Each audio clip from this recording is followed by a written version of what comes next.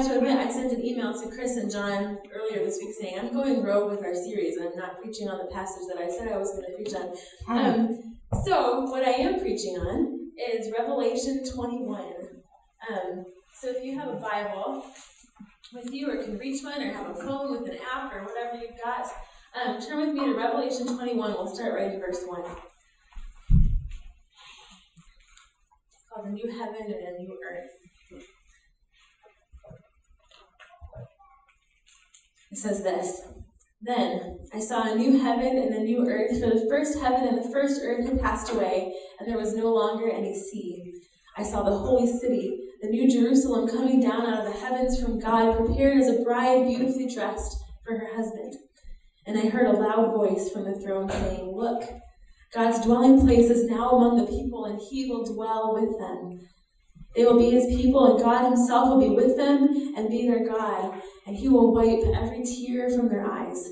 There will be no more death, or mourning, or crying, or pain, for the old order of things has passed away. And he who was seated on the throne said, I'm making everything new. Then he said, Write this down, for these words are trustworthy and true. Let's pray. Lord, we thank you for these words of hope from your word this morning, and we ask that you teach us from them. Teach us more about who you are and who we are as your people. And we pray. Amen. So I have to admit, I'm a bit of an Advent stickler. I'm kind of a stickler for this season of Advent. I love Christmas. We've got our tree up in our house, and we're listening to Christmas music on repeat. And we bought a new Advent calendar this week, and we're doing the whole countdown thing. And it's been a lot of fun. I love Christmas, but I'm really just kind of a stickler for this season of Advent. It's not Christmas time yet. It's the holiday season, sure, but it's not Christmas yet. We're in Advent. Advent for me is this really meaningful 4-week time of waiting.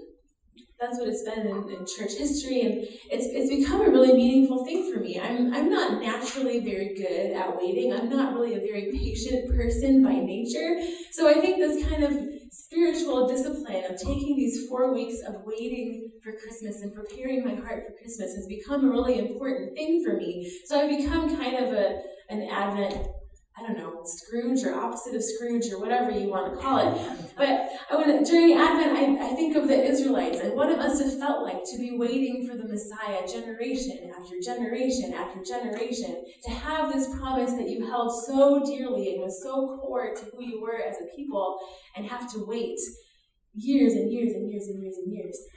In Advent, I think of Mary, who had a visitation from an angel who told her she would have a son, and this period of waiting that she had to go through before she was even pregnant, and then while she was pregnant, and then even after Jesus was born, waiting for him to kind of fulfill that call as Messiah that she knew was coming. There was all kinds of waiting.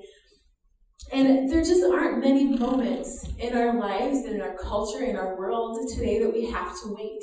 We've gotten really, really good at instant gratification. You know, you want pizza for dinner tonight, you don't have to wait the 45 minutes or so until they deliver it. You can hop on your phone and go on the Domino's app and order a pizza for the specific time you want it to get there, and they can meet you at the door when you get home from work if you want them to. You don't have to wait for your pizza. You don't have to wait to hear the news. You don't have to wait for packages. I have Amazon Prime at my house, so the longest I have to wait for a package is 2 days, and lately, kudos to Amazon, they've been doing it in 1. So I don't even have to wait for my packages and my Christmas presents to come. They're just there at my fingertips. We don't even have to wait for kind of mundane information. We don't have to wonder about things anymore. The other day, Jeremy, my husband, and I were driving around somewhere, and as, of course, I'm sure you've all experienced, the subject of Bruce Willis came up in the car. I don't remember how we got there or what we were talking about, but we just had to know these facts about Bruce Willis. Like, how tall is Bruce Willis? And how many marriages has he had? And who was he married to? Were they all famous people, or were some of them regular people like us? And how old is Bruce Willis? When's his birthday? And there was a time in the not-so-distant past, right, where you'd wonder how tall Bruce Willis is, and you just have to go, I don't know. How tall is Bruce Willis. And you'd have to wait until you could, I don't know, find a random biography of Bruce Willis or talk to your super fan Bruce Willis watching friend who would know those kinds of crazy things. But now, on this day, we didn't have to wait at all. We said, how tall is Bruce Willis? And I said, well, let me tell you. And I got out my phone and I Googled how tall is Bruce Willis, and it told me. Turns out I'm about as tall as Bruce Willis. Not quite as buff, but we'll work on that. But we don't have to wait for things anymore. Even when we want to know ridiculous pieces of information that we don't have any real reason to need to know, we don't have to wait. And that's why I think the season of Advent is difficult for us, but so important that we take the time to kind of sit in this series, this season of Advent. That's why I become kind of a stickler for it. Some favorite comedians of mine talk about the Christmas creep. The Christmas creep is on starting November 1st, they say. And it's this time, when all of a sudden Halloween is over and then bam, Christmas. I remember I saw the actual Christmas creep happen this year. I was in Fred Meyer on Halloween in the morning. It was maybe 9:30 or 10 in the morning. And they were taking all of the Halloween things on Halloween and taking them down to get in the bargain bin and replacing it all with Christmas. We didn't even give Thanksgiving its due. It was right into Christmas. We don't give it our full attention. We've gotten so good at this Christmas creep, at this instant gratification, that it's made me this Advent stickler.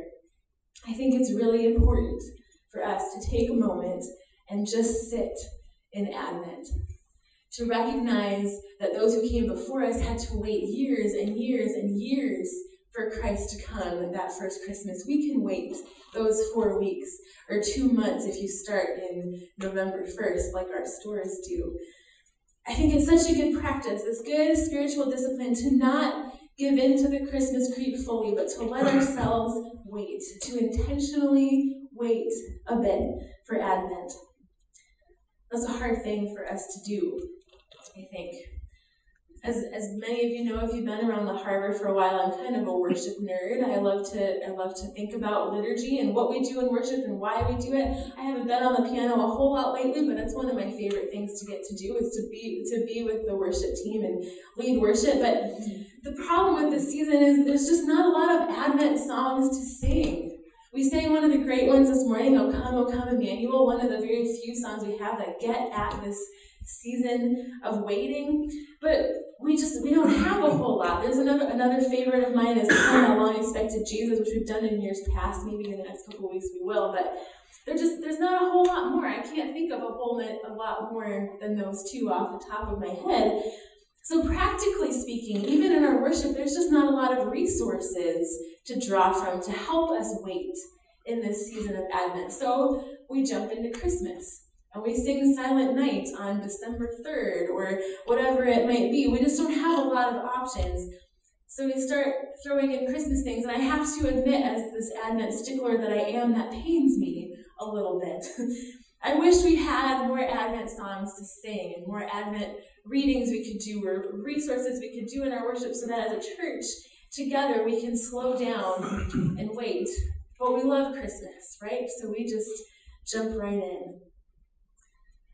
But here we have the gift of Advent, this time to sit and to breathe and to remember God's promises and to take in this season that sets the tone for the rest of what we believe about Jesus Christ. 4 whole weeks to practice patience and trust as we wait for Christmas. See, because I think that part of it boils down to trust. To wait for something is to trust that it's coming and to recognize that you're not in control of it coming. Now, of course, we know Christmas is coming, right? Barring the apocalypse, we can look at our calendars and see that the 25th is coming, and we can plan our Christmas parties and our family gatherings and all those. We know that it's coming. But there's something about the practice of waiting that changes our hearts in the meantime. There's something about intentionally stopping and pausing for a moment that changes how we experience the Christmas season, and maybe even changes who we are in the Christmas season. Something about putting ourselves in the shoes of the Israelites as they waited for the Messiah, or putting ourselves in the shoes of Mary as she waited for her baby boy, that changes our experience of it. It changes us. Plus, the reality is we're still waiting. We know that Christmas is coming. Christ has already come. He was born and he lived and he died and he rose again. But we're still waiting. And that's what these words from Revelation this morning are all about. Advent, you see, isn't just about Christmas. It's not just 4 weeks of waiting for Christmas on December 25th. It's a time when we remember the fact that we're still waiting. Just like all those who came before us, we're still waiting. Just like the Israelites waited for the Messiah, we are still waiting. Christ has promised to come again. He's promised to come again to fully complete the work that he began on that first Christmas day.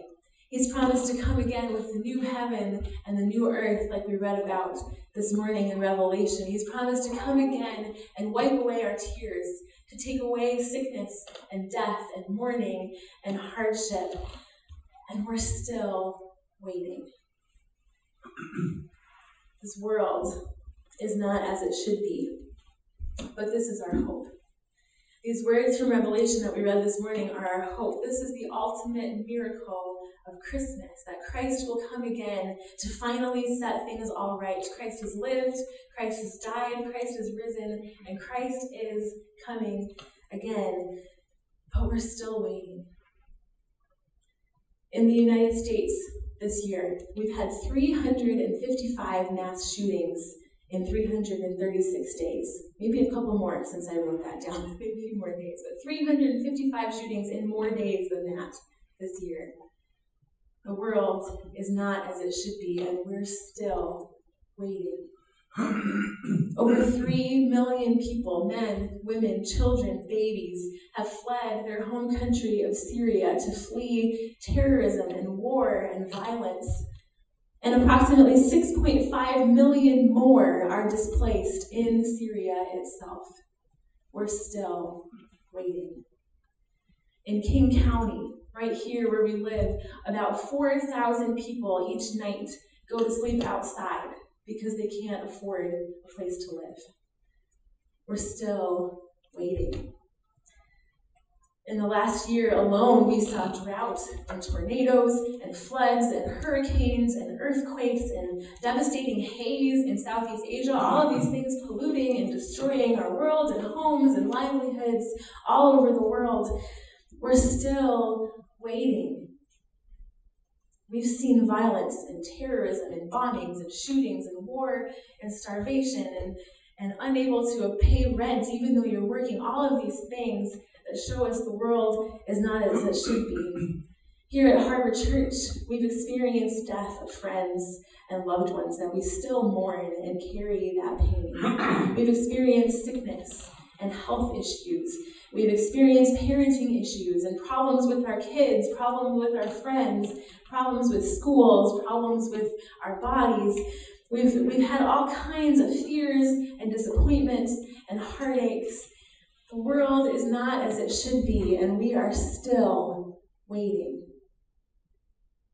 We see injustice after injustice and hardship after hardship, and no, we're still waiting. But we know that Jesus has come. Christmas has happened. We get to celebrate it every year. That's what this season of Advent is leading us towards. And yet, he's not done with us yet. He's got more to do. Christ has come and he defeated death and sin, and yet we still experience death. And we still experience the effects of sin in our lives and relationships and workplaces and in our world. But we're still waiting. Jesus is coming, and we're still waiting. Listen again to these words from Revelation. A loud voice from the throne says, "Look, God's dwelling place is now among the people, and he will dwell with them. They will be his people, and God himself will be with them and be their God. He will wipe every tear from their eyes. There will be no more death or mourning or crying or pain, for the old order of things has passed away. And then he who was seated on the throne said, I am making everything new. Write this down, for these words are trustworthy and true. This is our hope. This is the ultimate grace of Christmas. This is the ultimate promise that Christ gives us. Jesus came that first Christmas to live among us and die for us and be raised for us to defeat death and sin and hardship and pain. And he's coming again to complete that victory, to take it away for good once and for all. But we're still waiting for that ultimate victory, aren't we? Death is defeated, yet we still experience it. Sin has no hold, yet we still see its effects all around us and in us and through us. Jesus has promised to come again, to once and for all make all those sad things come untrue. He's going to come to finally set things right and make the world as it should be. That's what we're waiting for. That's what Advent is all about. It's more than just waiting for Christmas on December 25th, because we're still waiting, and we have this hope that Christ is coming again to make things new and set things right. We're waiting for Christmas, yes. We're preparing our hearts to celebrate that all-important day that makes the rest of our belief and our faith so important to our lives. And we remember this Advent that we're still waiting. One of my favorite tellings of this, and I read this last year. I can't remember actually if I read it or Jeremy read it in the sermon, but one of my favorite kind of tellings of Advent comes from the Jesus Storybook Bible, which if you have kids or grandkids or kids that you love, this is a great Christmas present. But the telling in this Bible of the words of Isaiah are just really beautiful, and I think the best telling that I've heard of this hope of Advent that we have now. I had hoped to have the pictures up on the screen, and then we had some technical difficulties this morning, so I'm going to do this teacher style. And I'll read it this way, and hopefully not drop everything. But this is the telling of Isaiah, and Isaiah's prophecies from the Jesus Storybook Bible, and it's entitled Operation No More Tears. It's written like a letter from God to us. So it says, Dear little flock, you're all wandering away from me like sheep in an open field. You've always been running away from me. And now you're lost. You can't find your way back. But I can't stop loving you. I will come and find you. So I'm sending you a shepherd with a capital S to look after you and love you, to carry you home to me. Yes, someone is going to come and rescue you, but he won't be who anyone expects. He will be a king, but he won't live in a palace, and he won't have lots of money. He will be poor, and he'll be a servant, but this king will heal the whole world. He will be a hero. He will fight for his people and rescue them from their enemies, but he won't have big armies, and he won't fight with swords. He'll make the blind see, and he'll make the lame leap like deer. He'll make everything the way it was always meant to be. He'll make everything it was always meant to be, but people will hate him, and they won't listen to him. He will be like a lamb, and he will suffer and die. It's the secret rescue plan we made from before the beginning of the world. It's the only way to get you back. But he won't stay dead. I'll make him alive again, and one day when he comes back to rule forever, the mountains and the trees will dance and sing for joy. The earth will shout out loud, and his fame will fill the whole earth as the waters cover the sea. Everything sad will come untrue. I love that line. Everything sad will come untrue. Even death is going to die, and he will wipe away every tear from every eye. Yes, the rescuer is going to come. Look for him. Watch for him. Wait for him. He will come, I promise. And it ends, signed, love God. I love that telling of it. That's so beautiful.